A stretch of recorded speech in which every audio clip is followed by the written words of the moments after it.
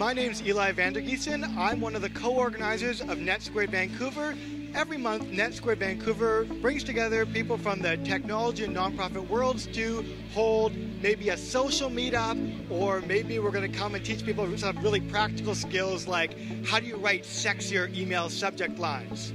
But what I keep on hearing from our attendees is that's really awesome for me as a trench worker, but my boss has no idea.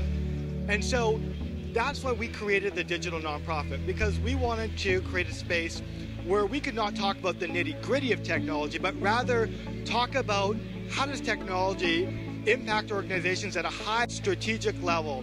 How does it allow us to tell our stories more effectively, touch more organizations, and most importantly, how does it allow us to succeed at our missions?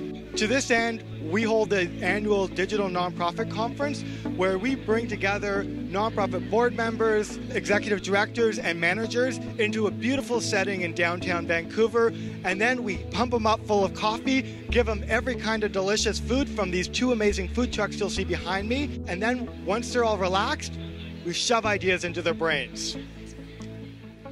I'm already thinking about what we can do and possible stories, things we can look at. I think one of the things I appreciate most is just the atmosphere. It's very open, it's very welcoming. Vidge's curry is delicious.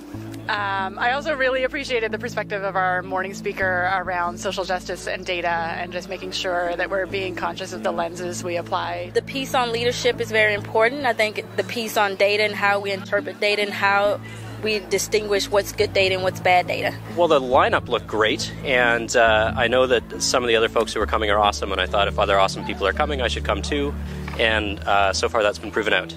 Like the pace, like some of the information. So we help all of the nonprofits on the coast, so we figured that this would be excellent information to share. I'm really keen to learn about how we can support the community and what offerings we can bring in terms of technology so that nonprofits aren't solving the same problem independently and spending money, more and more money solving the same problem.